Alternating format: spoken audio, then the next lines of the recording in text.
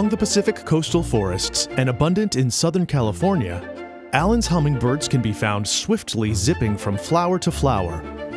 Females and immatures are bronze-green above with paler coppery sides. Males have a coppery tail and a belly that contrasts with their bronze-green back and deep reddish-orange throat. Hummingbirds feed frequently to keep up with their high rate of metabolism. Aggressive and fiercely territorial, male hummingbirds chase away any other males from their territory.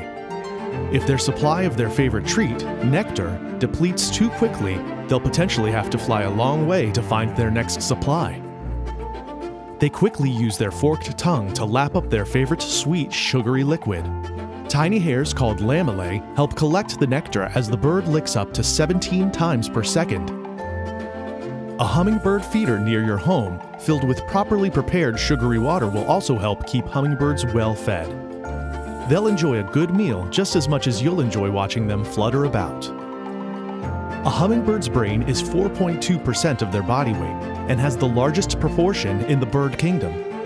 A larger brain pays off, as they're able to remember every flower they've been to, how long it will take for the flower to refill, and the quality of its nectar so it can feed more efficiently.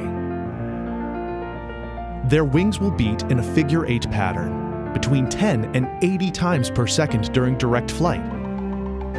Not only are they one of the only vertebrates able to hover in place, they can also fly up, down, sideways, and backwards.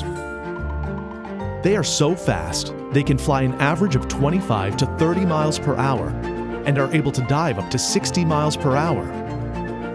If you think that's fast, their tiny heart can beat as fast as 1,260 beats per minute. For more wildlife and nature photography, follow Calistory on Instagram.